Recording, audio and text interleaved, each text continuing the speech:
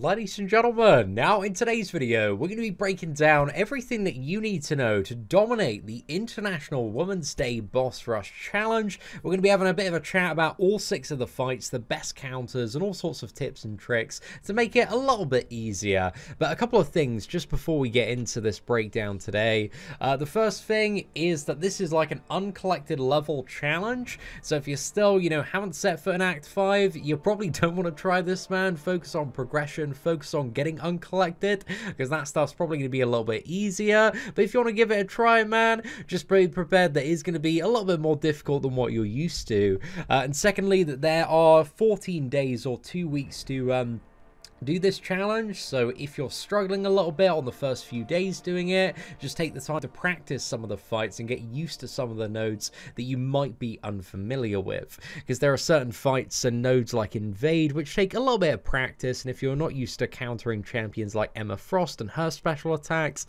then you might get a little bit wrecked. So if you feel like you're hitting a wall, don't just spend units, feel free to go back out of the quest and then back in, and just keep on practicing and see how far you can get, because the reward is 10,000 5-star shards. It's a really good stack. It's definitely worth it for the time invested. And once you get some of the good counters, you get some of the fights down, learn how to evade certain characters, then it is quite straightforward for the most part. But there are a couple of fights that are very tricky. Now, in order of easiest to most difficult bosses, I would say that they kind of fall into 3 different categories. I'd say the X-23 and the Wasp, quite straightforward fights there. The Medusa and Clairvoyant, they've got a bit going on, might take a little bit of getting used to, a bit of practice there. And I would say the Emma Frost and the Rogue are the most difficult encounters to deal with. So we're going to snake around this quest and talk about some of the bosses and some of the tactics. So you start off with X-23, created by Laura Grant, who is the missus of Brian Grant. Fun fact of the day there. And this one has the Matador node and Spite on X-23. So basically, it's just a really straightforward fight. There's not even a special 3 active in this one, so you don't need to worry about getting clipped or wrecked by that. But if you just spam bait out special ones, then you can get power really quickly. It's just such an easy warm-up for this quest, and a very nice fight there. So yeah, really like that one. Then next up, we have an Invade Medusa. Now, if you're not used to fighting Invade, then this might be a little bit of a tricky fight to get used to. But also, if you go into the Uncollected Event quest, you go into the Terrax chapter, there's a whole Invade path if you want a little bit of practice with this node. But basically, both champions have 100% block penetration and 300% increased attack when hitting into block. So ideally, you want to dash back when Medusa's just about to hit you, and this will prompt her to dash back and kind of hold a firm block, and then you dash in, you do a 4 combo, and then dash away and try and rinse and repeat that. And it takes a little bit of getting used to when fighting Invade, but once you get very comfortable fighting it, it's quite a straightforward node. However, on parries, you are going to take a lot of damage, man. You've got to be very aware that if you block or parry, you're just going to get absolutely ruined. And also, this fight does have the special 3 active, and has Counter-Strike, Pilfer, and Cornered as well. So you need to be a little bit careful that you don't push Medusa to the special 3. And Counter-Strike, she might go unblockable for 15 seconds after you dex 10 times. But even with an Iron Fist, 6-star Iron Fist, I almost managed to one-shot this fight. So it's pretty straightforward once you get into the fight. You just need a solid damage dealer there. So she's not too bad, but again, it requires a little bit of practice, a little bit of getting used to the Invade node there. Then next up, fight number 3, we have a Wasp fight from Miss Insomnia with Spiked Armor, Dismay, Enhanced Shock, and Plagued Mind as well. So a fairly straightforward Wasp. You are going to take a little bit of damage from the Spiked Armor node, but essentially you just want to stun and parry, 3 combo into Wasp, and then bait out a special 1 heavy attack. And if you do that, that'll disable Wasp's evade for a few seconds. And if you know how to fight Wasp and you're used to it, it's really straightforward. But also, if you're not used to it, just YouTube how to fight Wasp and you can get used to the the animations and how to disable her evade.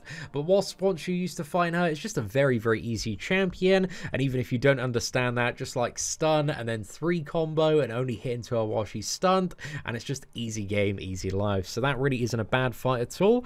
And then we start to get on to the slightly more difficult fight. So the first one brought to us by Katie Candy, which is Emma Frost here. Now Emma Frost has aggression regeneration. Her special one is going to be unblockable and deal more damage. She also has oscillate and kinetic transference. So here it's a lot of evading Emma Frost's special 1 for the most part, or special 2 if you feel very confident doing that. So I maybe practice if you can in variant 1. There's a very easy Emma Frost to get to in the very first chapter of that. If you need practice, just constantly dodging Emma Frost special 1. But a lot of the mastery of this fight kind of comes down to dodging that special 1 and also overcoming the aggression regeneration with a champion that has some really good damage output that can either kind of ramp up or just come in and nuke that fight down. So to go over kind of a few counters and champions I've seen working very well for Emma Frost, Void, because of aggression regeneration, is an amazing counter for this fight because you can literally just sit back, apply the buffs, and it's easy game, easy life there. And also during the defensive phase and oscillate as well, he's just going to stack those up while she's standing there. Also Ghost for the damage output, fantastic champion as well. Guillotine 2099 can ramp up and also partially reverse the healing if needed as well, but if you can keep the combo going, she's going to work quite nicely. Sentinel as well, got a nice class advantage there in damage ramp up and can also block healing at certain intervals. Corvus Glaive, if you've ramped him up via the X23 fight, he works really, really well. He also works exceptionally well for the invade fights as well. So Medusa and also Rogue, which we'll talk about in a second, but Corvus is amazing because you get guaranteed crit on block in those. Also Warlock, the infection can heal block there. Mysterio has a heal block and some really good damage output. Starknight Spider-Man has some really good damage output. Captain America Infinity War, I've already got a 2-star takedown recorded for this fight, but if you go for like the you know, the awakened ability and kind of build the team around that to reverse healing, it's just a massive cheese of aggression regeneration. Star-Lord as well for the damage output. Thing with full synergy team actually works really well for pretty much all of this challenge, man. A really good option to bring in if you want to. Human Torch with his pre-fight ability can nuke Emma Frost down nicely there. Even without it, you can still like get a little bit of damage if he's stacked enough when Emma Frost is in her non-diamond form, so telepath form. Captain Marvel movie, if you've got her ramped up on an earlier fight, you've got the armor breaks, can just demolish Emma Frost there. Namor, you know, you go special 3, get a burst cycle, she's down.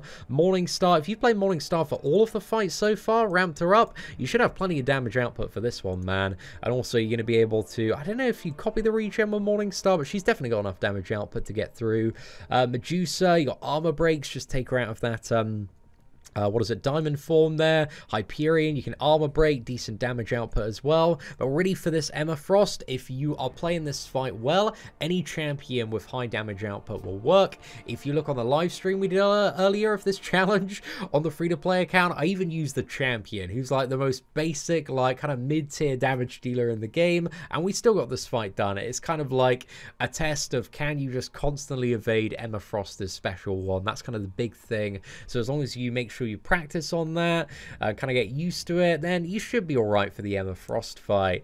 And then next up we have Rogue. So Rogue is the creation of Dragon from the UMCOC podcast, and Rogue is I think the most annoying of all the bosses, but I've already got a 2-star takedown with Void. So Rogue has, I think it's 4 nodes. She's got aggression regeneration. She's got invade as well. That's the node from Medusa. So these nodes, they're kind of, yeah, they kind of play against each other, man. Just really annoying to deal with both of them because, again, it takes away your parry without taking massive damage and your ability to block there as well. There's also Brawl. So every 10 seconds, both champions gain an unstoppable passive for 5 seconds. So first 10 seconds of the fight, you've got No unstoppable there, but then every like 5 seconds it rotates like unstoppable, no unstoppable, and finally there's aspect of death. So if you get hit by any special attack, it is an instant KO there, and special 3 is also active. So Rogue is just a massive pain of a fight, but some of the options I've seen work really well. Avoid Void if you just don't attack into her, kind of just play around her, try and hit into the block when you can and push her back and just evade in the corner. You can get all the debuffs up and heal reversal. So even I've got a 2-star Void takedown on the channel if you want to see that. Corvus Glaive, if you've got him ramped up at least 1 charge and you've got him at like 5-star rank 4 or rank 5, he's going to do so much damage via the invade node. So if you're very quick, you might be able to outpace a lot of aggression regeneration or just a few revives there.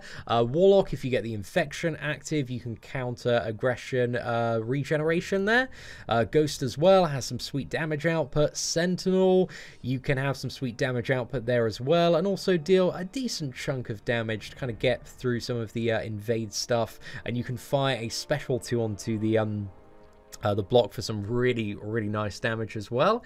And then going back, we have Sunspot. Sunspot actually is somewhat of a counter, at least in my testing today, to the invade node, because whenever you have an incinerate on the opponent and you parry, it's a guaranteed like 0 damage there. So he's like the only champion in the game that has that guaranteed 0 damage, I think, on the invade node parries. So yeah, he works really well, and then just get to like 2-3 stacks of flare state, special 2, and the fight is over. So it's going to be a little bit tricky, man, but it is definitely doable with Sunspot. Thing with full synergies, again, you can get a little bit battered on Thing and still make some pretty epic comebacks there. Hyperion's got some pretty sweet damage output. Mysterio, Captain Marvel movie, Stark and Aunt Spider-Man, Morningstar again. If you've played her for all other fights, just spamming that special 1 should work in a very interesting fashion. I've seen some people do this fight as well with Domino Full Trinity to kind of extend that stun duration, but really any champion with high immediate damage output that does not rely on debuffs will get you through this rogue encounter. If you ideally bring like 2 or 3 of those champions, you just go for 1 if it's like a really good character. But you got to remember, at the first 10 seconds of the fight, you don't have to deal with Brawl, and Brawl is kind of the main thing. The combination of having that unstoppable for 5 seconds and then just aggression regeneration starts building up is really what does a lot of people over on this fight. So if you just go in the first 10 seconds, maybe you can afford 1 parrier or 2 parries on a 40% revive, or bash out an intercept there, get like 10-15 hits with a high damage output champion, and then like, you know, 3 to 5 revives and the fight is down. And for 10,000 5-star shards, you know, it's not a bad deal in the end, but just keep that in mind if you are just getting absolutely wrecked by the combination of unstoppable and aggression regeneration. Just going for those first 10 seconds, deal as much damage as you possibly can, and then exit out before she starts regenerating and going unstoppable and going crazy. So again, it's a bit of an annoying fight. If you've got Void, cheat code champion, if you can play super well, but there are plenty of good options. And then finally we have Black Widow Clairvoyance. So she has Mighty Charge, Safeguard, Empowered Immunity, Matador, and Curse of Death. So this is a bit more of a slow burning fight. She is going to bleed you via her heavy attacks and medium attacks, so you do need to keep that in mind. And also whenever she charges at you, she's going to deal a fair amount of damage and also remove all of the debuffs there. So this one is a bit of a slow burner fight for the majority of champions. You really want any characters that can deal damage over time outside of a bleed, and any champions that are bleed immune so you don't take any damage in this fight. But there are plenty of good options, like a Mega Red, Ghost, Thing. There are just so many crazy characters out there. Human Torch, if you have, even without its pre-fight ability, should work really nicely here as well. But once you got past like the Emma Frost and Rogue, this fight really isn't too bad. Again, she does have the Matador node, so you only gain power when she throws a special attack there. And also you need to be aware that she's going to gain Clairvoyance charges, and very similar to the uncollected boss that we saw last year, once she has 20 of those, she's going to be able to cheat death and kind of revive up at the end. So keep that in mind if you've been going for a long time against her. her. She's probably got that cheat dev active when you go for the KO, so just make sure you don't let your guard down when you're about to kill her, because she's probably going to regen up a little bit. Again, any kind of bursty champion with good damage output is going to be able to handle that final phase, so it really isn't like too much hassle there at all. Kind of the main problems I think for a lot of people are going to be the Rogue and Emma Frost. But anyway, ladies and gentlemen, that brings us to the end of today's video guide. If you did enjoy it, please do smash that like button. That'd be greatly appreciated. And if you want to see my main account and also my free-to-play run for this challenge and some of the 2-star takedowns, all of the videos will be in the description and also comment section of this video guide as well. So if you did enjoy it, please do smash that like button. That'd be greatly appreciated. Aside from that, thank you very much for watching. Take care, and I hope that you have an absolutely fantastic day.